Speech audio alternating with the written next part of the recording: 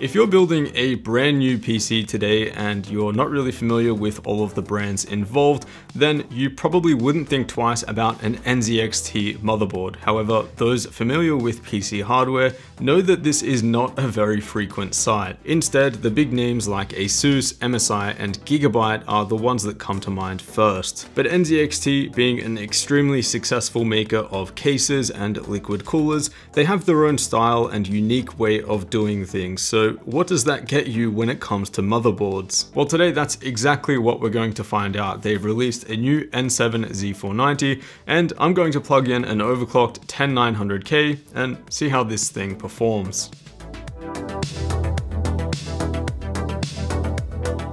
So the motherboard really is the backbone of your entire gaming PC or workstation build, and despite most modern boards giving you everything that you need to overclock your CPU and your memory and set custom fan curves, certain boards do have quirks or limits which ruin the entire experience of your build. So let's see how much NZXT got right with the new N7 Z490. Firstly, let's start with the price, which I'm told is $229 US, and that places this board in kind of the mid-range price bracket. Not really enthusiast tier, but definitely not what I'd call budget. In this price range, you're up against boards like the ASUS Strix Z490A and Gigabyte's Z490 Vision G. One thing though, this is definitely dressed up to look like an enthusiast tier board with a plate of white armor covering the majority of the PCB. And I think this is actually what might drive most mainstream consumers to consider this board over other $200 or so options.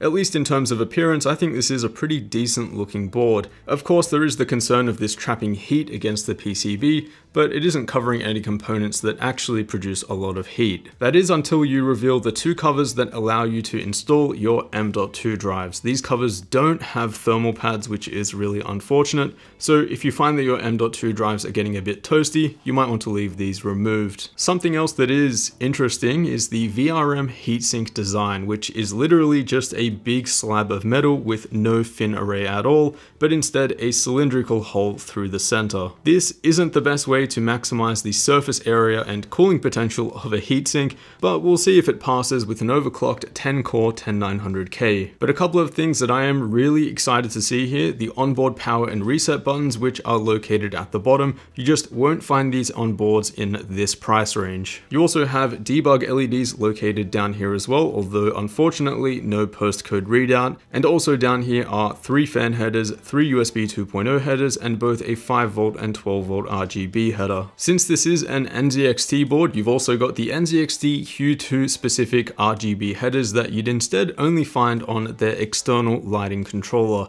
So if you have NZXT Hue 2 RGB fans, these can be plugged directly into the board via either of these two separate channels. Big fan of this. In terms of rear I/O, it's fairly typical for a board in this price range. You do get Wi-Fi 6 and 2.5 gigabit LAN, which is fairly standard across all Z490 boards, as well as 4 USB 3.2 Gen 2, one of those being Type-C, and 2 3.2 Gen 1 ports. Now, removing that big slab of metal that we'll call a VRM heatsink, we can reveal the VRM design and power circuitry that NZXT have gone with here. For a $229 board, the VRM here is okay. You can find something a bit more powerful from other boards in this price bracket, but this will be fine for the most powerful chip that you can throw in here, which is the i9 10900K. It's an 8+2 phase VRM setup controlled by an ISL 69269 PWM controller, and that's handling 10 SiC 632As, which are 50 amp power stages. One thing that I was really interested to see here was, what does an NZXT motherboard BIOS actually look like? And I was surprised to see how functional and familiar it was. They've stuck with a fairly similar layout and menu system from your typical brands, and that is absolutely fine by me. You've got access to everything that you could need to overclock your CPU or memory, including adjustments for CPU power limits. There's no adaptive voltage mode, which is my preferred mode when overclocking, only fixed and offset, but that's not a huge deal for most users. I also couldn't find any fan curve user interface adjustments apart from just manually entering this in the text fields, but you will find that within NZXT's CAM software, so I don't think that's a big deal either. Overall, a pretty user-friendly and lightweight BIOS. But now let's take a look at what kind of performance you can expect when using the i9-10900K at stock, and the first thing to look for here is whether Intel's 125 watt sustained power limit will be enforced here, or whether the N7 Z490 runs the CPU completely unlocked. It's important to mention that neither approach is the right approach, as long as the power limits can be unlocked if the user chooses to do that. And here we're somewhere in the middle. NZXT have chosen not to fully enforce the power limit of 125 watts, but instead 150 watts. That means that the 10900K will still reduce its all-core turbo to something like 4.6 GHz over a long duration in something intensive like Blender, but it won't be as handicapped as Intel's default spec of 125 watts. Also, the PWM controller that's being used here gives us full access to detailed VRM thermals when using software like Hardware Info, and after around 30 minutes of rendering while on the open test bench, VRM thermals topped out at 65C with stock settings. But now let's overclock the 10900K and see if we can push this a little further.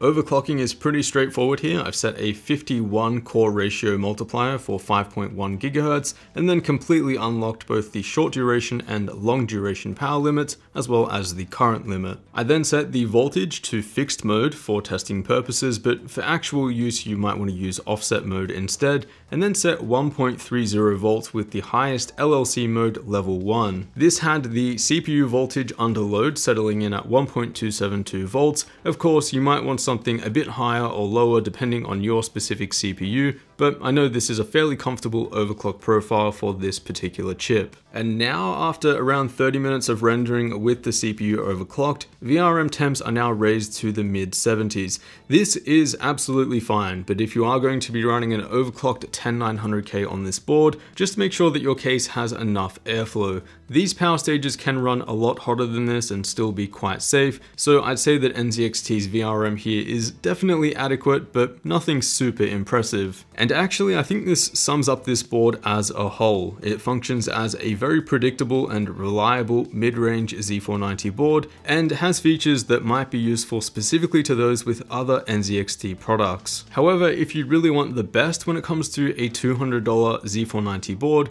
my personal pick would likely be Gigabyte's Z490 Vision G. You get an additional 4 power stages for the VRM, a much more extensive rear I/O including Thunderbolt 3, an additional M.2 slot, and overall still a great looking board. However, for some reason this board does lack integrated Wi-Fi 6 and an easily accessible clear CMOS button, which the NZXT N7 Z490 does have. So overall, a fairly decent mid-range Z490 offering from NZXT, and I think this is going to be mostly appealing to those that want that seamless NZXT integration with something like Hue 2, or maybe a matching board for the NZXT mid tower.